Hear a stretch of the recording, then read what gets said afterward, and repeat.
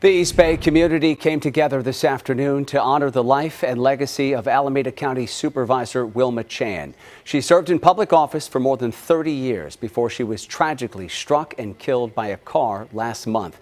Her death has shaken the community. KTVU's Christina Rendon is here with more on how this Bay Area trailblazer is being remembered. Christina.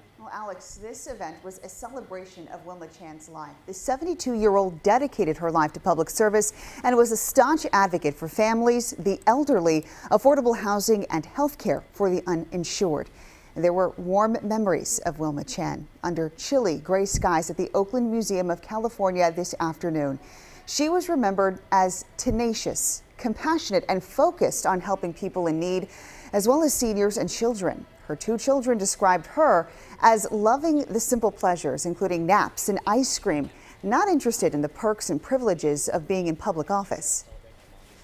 Even though our professional paths have been different, my mom instilled in us the same values that drove her career: putting people first in decision-making, listening to and learning from everyone, and acting with honesty and integrity. She really gave voice to those who are experiencing housing insecurity, food insecurity, those living in poverty. And so much of what she did was really to be sure that they were not missing at the table. Chan's colleagues on the Alameda Board of Supervisors said that they would continue her legacy of helping others, particularly in access to health care.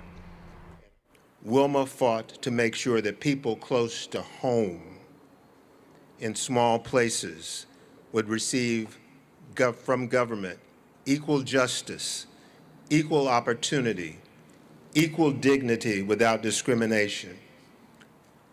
I will miss Wilma. That's an example of Wilma Chan. She was not bashful. She was relentless. She was courageous. She had integrity. Chan spent 3 decades in public service, becoming the first Asian American supervisor in Alameda County in 1994. She was also the first woman and first Asian American majority leader in the state assembly. But colleagues said they were more impressed by her character and actions.